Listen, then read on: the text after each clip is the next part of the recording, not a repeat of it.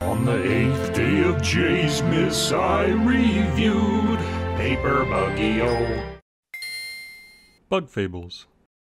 For a lot of people, Paper Mario is a beloved yet conflicting video game series. Most people would agree that the first two titles for N64 and GameCube are both classic games. After that though, things get a little more divisive. Paper Mario to me is an exceedingly charming RPG that has a lot of the excess fat you'd often see in this genre trimmed, leaving only its purest parts. Its gameplay is simple, but still has enough to it that it feels engaging and satisfying to play. Mario has a bunch of cool partners that he meets along his journey, each a classic Mario creature with a ton of creativity added. They all have unique personalities and really fun designs that you never really get to see in other Mario series. Extend that concept to a whole world full of imaginative NPCs, memorable bosses, and a tight turn-based battle system that has everything you need for entertaining fights without ever getting too complicated. To make a long story short, the later releases strayed farther and farther away from a lot of the things that made the first two games so beloved. The traditional battle system was thrown out, and the artistic freedom allowed for the various characters in the games were limited severely. I wonder who decided that. Now, I personally really enjoyed Super Paper Mario, and I even had a lot of fun with Origami King. But I can definitely see why fans of the original two games long for that vintage Paper Mario style. Then along came Bug Fables, a game that attempts to recreate that classic Paper Mario feel while basing everything in an entirely unique world of insects. The art direction certainly passes the test, with clear and cute 2D character designs that feel probably most similar to Thousand Year Door. The battle system is pretty much a redone version of that turn-based style we've been craving, including those delicious timed input segments that make the fights so engaging.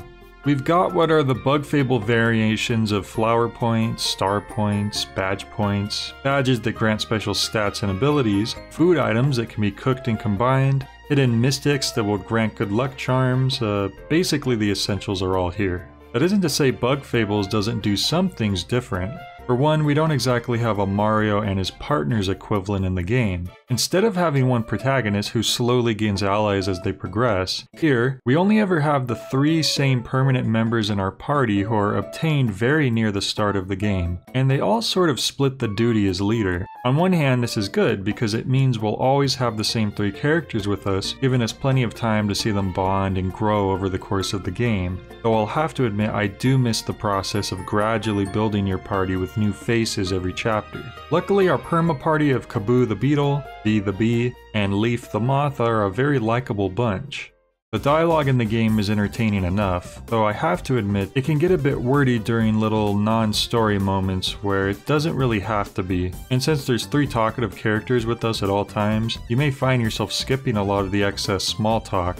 It's not that I don't enjoy their back and forths, but sometimes they back and forth in a fillery way that isn't that entertaining.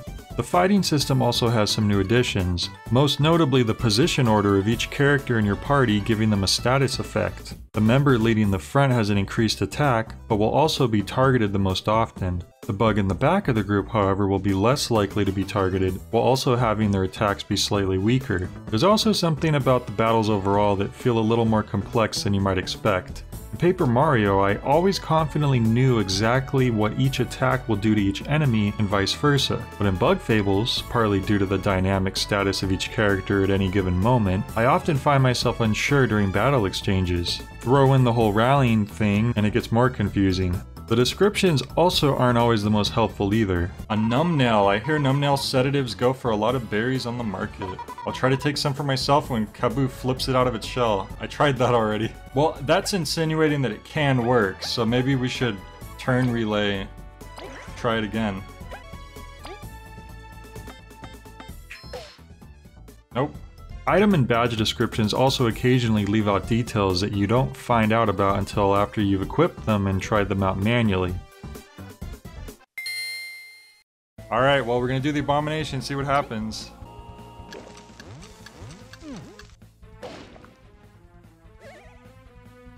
I killed V. Wait a minute, that's not a bunch of TP, that was like 10. That wasn't worth it at all. See, this is why they need to be more specific with the items and badges. They need to say, we'll deal this damage, but then we'll give you this much TP. They shouldn't just say, does this but gives a bunch of that. Like, that's way too vague. I want a refund. Aside from that, you will encounter the occasional little finicky things, such as the dynamic camera being delayed at times. It's a little late in showing you what's being turned. Like, it should probably zoom. Yeah, see? Like, I didn't know it had turned all the way. Enemies preemptively attacking before their allies have finished disappearing from the screen. Oh, see? Now they caught me that time. And the way the dialogue skip button is used. It's the same button as using your special ability outside, such as a leaf shield, so there are times where you'll be holding this button down, something triggers dialogue, and then you'll auto skip over it by accident. Then they end up... Whoops. The game was definitely made for experienced Paper Mario players, as the difficulty here seems a bit higher for the most part. If that wasn't enough, they even include a bunch of optional secret bosses to provide even more of a challenge. While I think this is cool for the most part, the one thing I'm not so sure about is how they balance experience points. In Paper Mario, if you get so strong that enemies are pushovers, they'll only provide you with a single XP point after battle, which makes sense. In Bug Fables, however, enemies that can still put up a good challenge and chunk your health away will often give you hardly anything, while others that you defeat with ease pay handsomely just because you barely started encountering them more recently. With all that in mind, I have to say that Bug Fables is a really awesome tribute and spiritual sequel to the classic Paper Mario series overall. It's fun, challenging, charming, and clearly made with a lot of love. And any small blemishes you might run into should be prefaced with the fact that this was made by an indie team, nowhere near the team power and budget of a Mario game, so the fact this even exists is an awesome gift to the world. Plus it's GameCube controller compatible with the inputs and everything, so that's just bonus points right there. Thank you for your services, Bug Fables crew. I'm looking forward to your future releases.